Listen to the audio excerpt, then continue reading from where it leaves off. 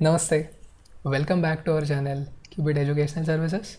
We are solving the physics MCQs from IISER Aptitude Test 2017, and in this video we are going to solve MCQ number 52. This MCQ is very simple. The current through the 36 ohm resistor in the given circuit is 2 by 5, 1 by 3, 2 by 3, 70 by 75 amperes. Let's take a look at the circuit. This resistor is present here. So we have to determine the current I that might be flowing through this resistor. Okay. Then we have a battery of 10 volt. We have 3 resistors connected in parallel. Let us assume its equivalent resistor to be R. Then there is another battery of 25 volt here. Okay. So the first step to solve this problem has to be finding the equivalent resistance. So what will it be? It will be 1 upon 12 plus 1 upon 4 plus 1 upon 3. That is R, correct? Because they are in parallel. Okay, 1 upon. Take the LCM here. That will be 12. 1, 3, 4. So it will be 12 by 8 or 3 by 2 ohms. Correct? Yes. So let us redraw the circuit now. Let us redraw the circuit by deleting this part.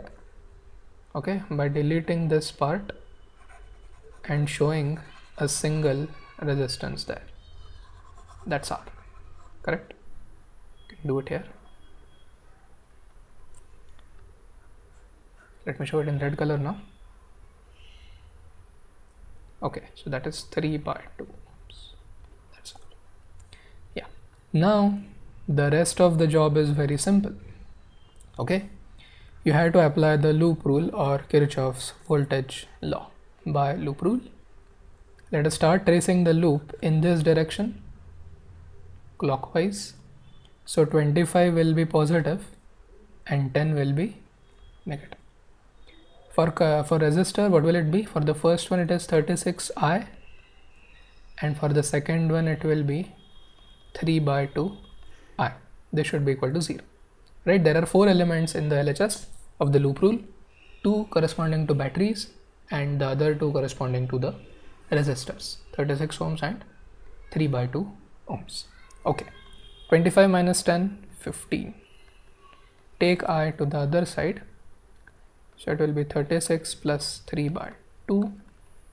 So it will be I into 36 plus 2 is into 2 is 72. 72 plus 3 is 75 by 2.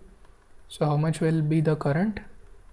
Current will be 15 into 2 by 75, right?